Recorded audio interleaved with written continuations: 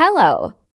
If you have already seen Star Stable's roadmap, you will most likely be aware that there is a pretty exciting update coming to us in the very near future. On March 20th, we will be able to help other people with their horses. It looks a bit like the chore boards we see when doing the care for horses at places like 𝗦𝗍𝘆 and Golden Leaf Stables. Seeing as we didn't have much information from the roadmap, I've had a look through the Instagram comments to try and find anything else out. My biggest question is whether we will be able to help out and train their horses or just do the daily cares. Someone else was wondering the same thing, but the only reply was the same as what was on the post.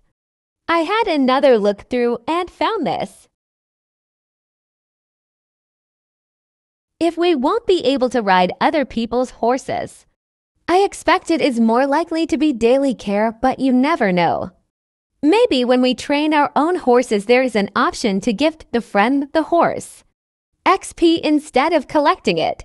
In the post, they also mentioned how paddock props will now be visible to everyone in a group instead of each person.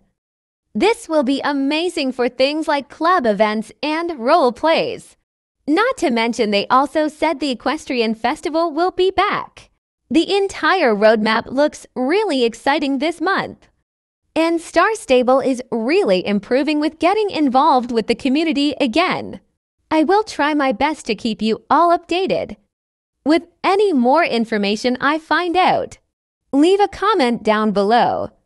What do you think about the upcoming updates?